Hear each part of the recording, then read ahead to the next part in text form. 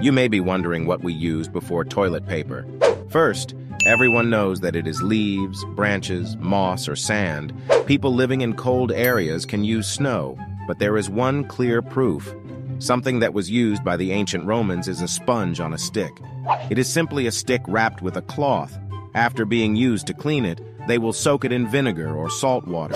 And the poor sometimes have to share this magic stick, while the rich will use sheep's wool instead of cloth. What's even better is that they don't have to share them with anyone. Subscribe to the channel for more interesting information.